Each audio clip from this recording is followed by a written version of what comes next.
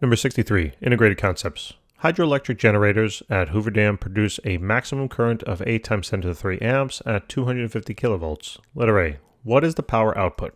All right, so this one's very straightforward. How is power related to current and voltage? Simply via the formula PIV. Power is equal to current times voltage.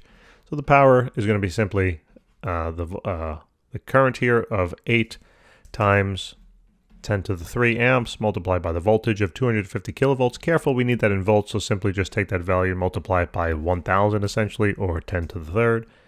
And all we got to simply now do is plug it on in. All right, so we got 8 times 10 to the 3 multiplied by 250 times 10 to the third. And this comes out to be about 2. So this is 2 times, what's that, 10 to the 8th, 9th maybe? Let me just check, 1 second. 1, 2, 3, 4, 5, 6, 7, 8, 9. Yes. So about sig figs I'm not concerned about at the moment. So 2 is about 2 billion watts. All right. Now remember, a watt is simply a joule per second. So in other words, this is equivalent to 2 times 10 to the 9th joules per second. This is the rate of energy output of the Hoover Dam. 2.9 joules. 2 billion joules every single second. The maximum. All right. Now letter B. It says, the water that powers the generators enters and leaves the system at low speed, and thus the kinetic energy doesn't change, but it loses 160 meters in altitude. Sounds like a changing potential energy to me. How many cubic meters per second are needed, assuming an 85% efficiency?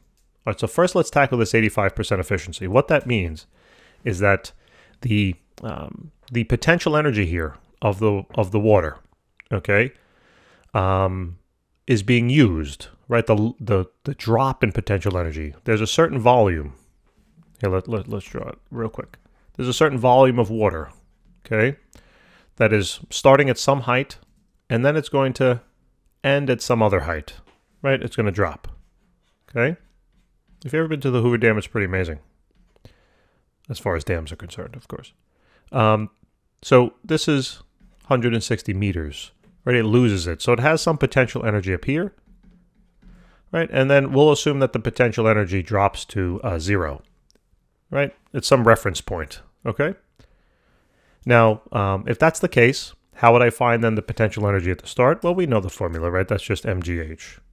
mgh, okay? So the potential energy here will simply be then the mass. Well, do you know the mass? Well, no. So leave it alone. Times 9.8 times the height, 160. So the potential energy here, this is basically going to tell us that, so 9.8 times 160. So 1568. So I'm going to write 1568. All right, and that's in terms of M. So if you had 1 kilogram, right, 1 kilogram of water dropping by that height, it would have supplied then 1,568 joules of potential energy. All right. You know, if it was 2, then you multiply by 2, et cetera, et cetera. So now the question is, well, I need to find the mass. Okay. So let's just stop there for a second on this track. And what I'm going to now, well, actually, no. Let me keep going. I was going to transition to the power over here, but let's keep going. So let's take into account now this 85% efficiency. So whatever, now this is important, so whatever this value is, not all of it, not all of the energy that is lost from this dropping, right, from this lowering of its potential energy will be transferred into powering for electricity. It's not 100% efficient. It's only 85% efficient. So what that means then is that whatever I get here, I must multiply that by 0.85. Because that is the true potential energy then that will be supplied here. Okay? So, what I need to then do is I need to then take potential energy and multiply by 0.85. And then times the 1568 times M. So let's just clean it up a little bit now. And that's going to be then times 0.85. So we get about 1332 or 1333 with the rounding. 1333, that's good enough for now. 1333 times M. Okay, so as you can see, it dropped a little bit. And that's the whole point of the efficiency, that it's not 100% efficient. Okay, so now remember that this is just simply joules, right? That's just simply joules, okay? So this, if I were to find this answer, or this is just now energy, I'm going to get rid of the PE because I want to start to relate things to one another. All right, so let's just delete this. So I'm just going to call this E now. 1333 times whatever mass it is. Now, what I realize here is that, remember, power has the unit of joule per second. So in other words, what I can do, let me just erase the units here for now. Instead of calling it power, I could just simply call it energy per time. Isn't that right? Yeah, right? I can just call that energy per time. Now, think about this for a second. What I can then do is I realize that whatever this energy is being supplied by the potential energy drop, right, of the water is going to be the energy that is then utilized here to create that amount of power from the generator. So what I can now do is do the substitution, okay? So what I'm now going to do is I'm going to substitute. I'm going to do the 1333 M, all divided by then the time, equals now 2 times 10 to the 9th, okay? Now we're getting close here. Remember, they wanted us to find the water, how many cubic meters per second. Now what do we have here if we just get rid of this 1333? And by get rid of, I mean just cross multiply it on down here. We'll clean that up as well. Why don't we clean that up? All right, let's clean it up. And clean up, everybody, everywhere. Remember that song? I didn't think I'd ever hear that until I had children again. And that was true. I did not hear it until I had children. Sorry, I'm trying to entertain myself at the same time while doing this. Isn't this fun? Okay, so M over T. So this is going to be 1.5 times 10 to the 3, 4, 5, 6. All right, so I cleaned that up. We cleaned it up. Clean up.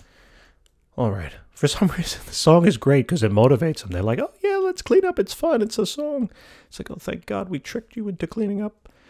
The mind games we play, right? The mind games we play with our children.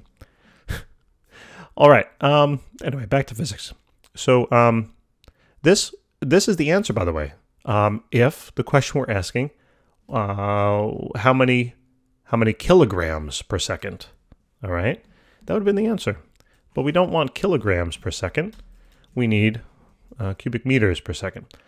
So what we have to do is we have to then look at the conversion. Okay, so we have to have a conversion value, and we need to then use density. So the density here of water is equal to the mass divided by the volume, right? So if I want to find the volume, and that's what cubic meters is, then I have to do a cross multiplication. So in other words, the volume will equal the mass divided by the density. And I actually shouldn't have solved it that way. I just realized, let's solve this for mass because I have to then substitute that on in, okay? So the mass here will be equal to the density multiplied by the volume. So what I'm going to do is I'm going to take this now, whoop, and plug it on in, whoop. And now I realize that I have density times the volume, all divided by time, and that's going to be equal to 1.5 times 10 to the 6th. I got to simply now take this density and move it on down, right? There we go. Oh, wait a minute, and there it is now. I got it. That's the formula. Look, the volume per time, that's what they wanted. Volume, cubic meters. We got to be careful, right? We just got to make sure we got the right units. But per second, there it is. All I need to know is what now? All I need to know is the density, okay? So what is the density of water? The density of water is 1,000 kilograms per cubic meter. That is the density, right? So all I need to do is take the 1,000 and whoop, plug it on in, okay? So instead of writing D, since I'm running out of room, let's just erase it. And let's write now divided by 1,000. Right, and these are the right units. Look, I need cubic meters per second. This is in kilograms per cubic meter. And this value is in kilograms. So we will be good to go. Oh, no, excuse me. That's not in kilograms. What the heck am I talking about? What unit is that actually? So time, it's like a second or something. No, it's not a second. I don't know what it is. I'm lost. Anyway, it doesn't matter. Just plug it on. Just plug it on in.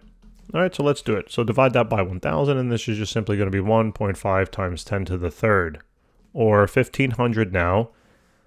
And the units then will be, how do I know? Well, because I know I used all standard units. That's the nice part, right? Cubic meters per second. Those are all the standard units. All right, so that's the volume. So we got to be moving 1,500 cubic meters per second. All right, guys, thanks for tuning in. Appreciate it very much. Please remember to help us out. And if you can, subscribe, hit the like button, tell your friends, and we'll see you soon. Take care.